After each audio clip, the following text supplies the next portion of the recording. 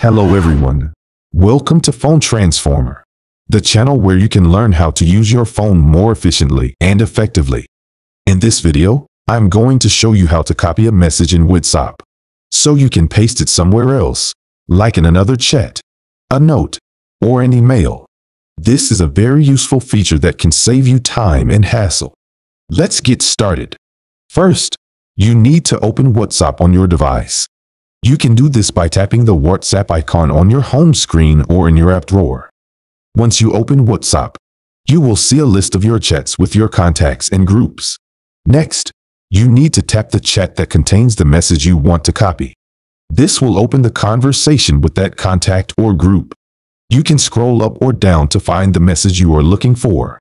Now, you need to tap and hold the message you want to copy.